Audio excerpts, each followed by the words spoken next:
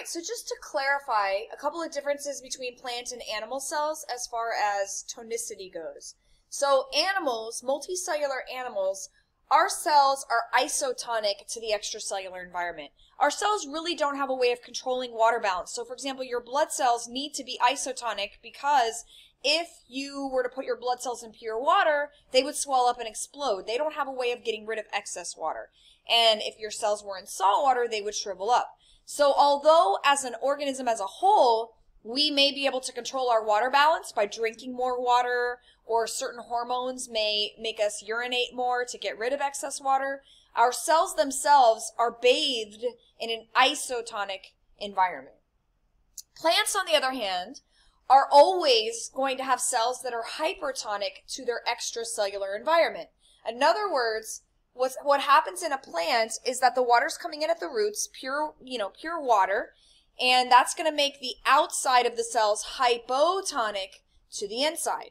And that's okay, because unlike our cells, plants have the central vacuole and they have a cell wall. So what happens with a plant cell is that the vacuole swells up really big, full of this water, and then it pushes on the cell membrane and creates pressure, and that's called turgor pressure, and that's what keeps plant cells stiff.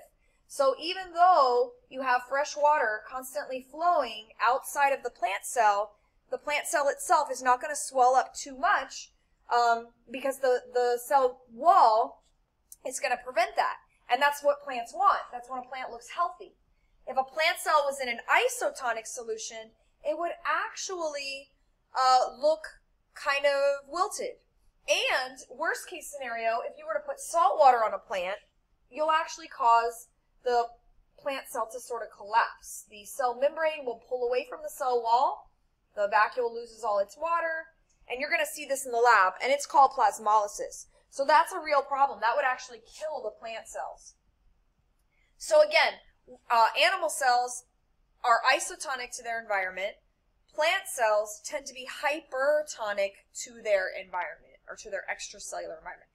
This is just sort of a walkthrough of the same thing, just explaining that how water goes through plants. So it comes in at the roots, and it travels towards the leaves, and there's a couple things causing that. We've talked about this when we did our chapter on water.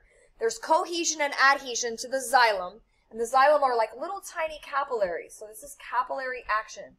And then what really pulls it along is evaporation at the leaves. That's called transpiration. So at the leaf, there are these little holes or pores. The pores are called stoma, and that's the name of the actual hole. And these organelles are called stomata. And what stomata do is, if you look at the picture down here at the bottom, they can open and close. So when they're open, carbon dioxide and oxygen can be exchanged, so that the plant can do photosynthesis and cell respiration, etc. But unfortunately, whenever the stomata open, you're also going to have transpiration or evaporation of water. And although that helps to pull water up a plant, this could also cause a problem, because if it's really windy or it's a drought and there's not a lot of water, the plant doesn't want to lose too much water by transpiration. So what will happen is these stomata, notice what happens, the vacuoles actually lose some of their water, and now these two cells called guard cells, they collapse closed. And so now the stoma, or the pore, the hole, is closed. And now the plant won't lose water, whereas it would when the stomata are open. And obviously a plant has to open them at some point. I mean, that's sort of like us. We can't just stop breathing. Plants can't stop breathing permanently either. They need those gases, carbon dioxide and oxygen. So that's how plants control their water loss. Now, another example of osmoregulation, or controlling water balance in an organism, is looking at ammonia. And I've noticed this has been on the AP exam a couple of times, even though there's nothing in the curriculum that says we have to cover this specific example, but they seem to like to use it. So whenever you metabolize protein, when you break protein down, one of the things that happens is the amino group comes off of the amino acids. Then you can use proteins for energy. Well, that amino group will turn into ammonia. And ammonia is very, very toxic. So you have your cells possibly breaking down proteins all the time, making toxic ammonia.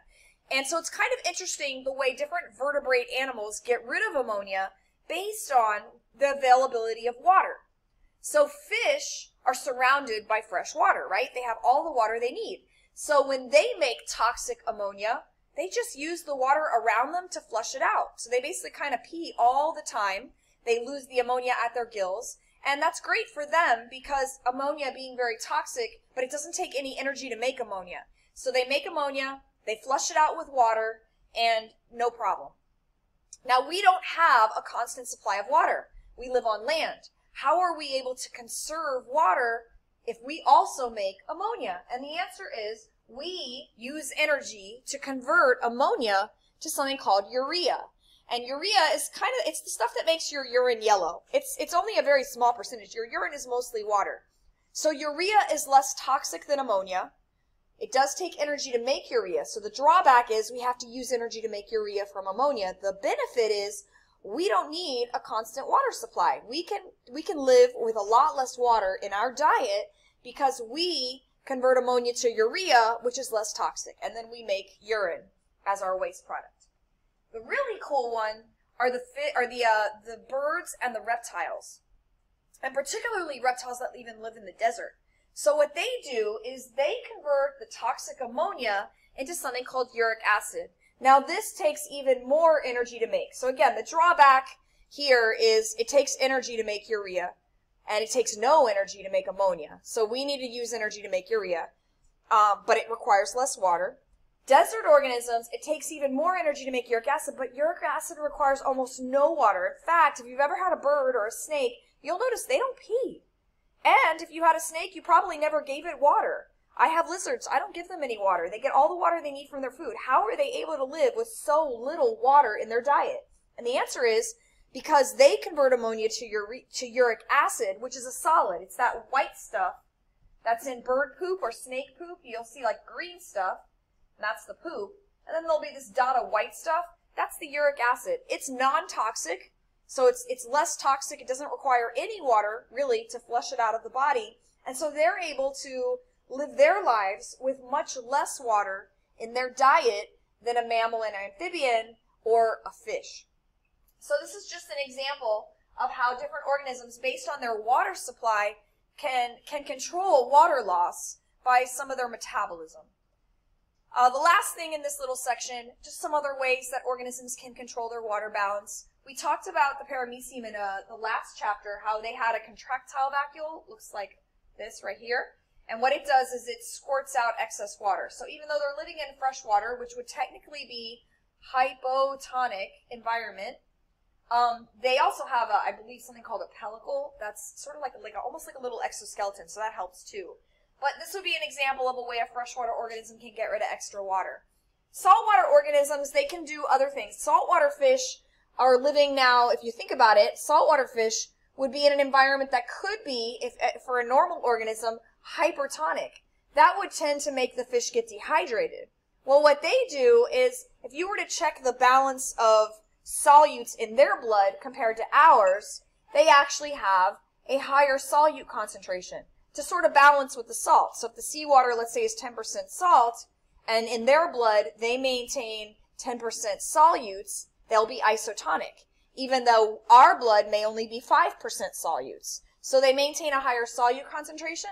The other thing they can do is some of them actively pump out salt. Some fish do this. Crocodiles actually have salt glands, so they can drink salt water and then just pump out the extra salt.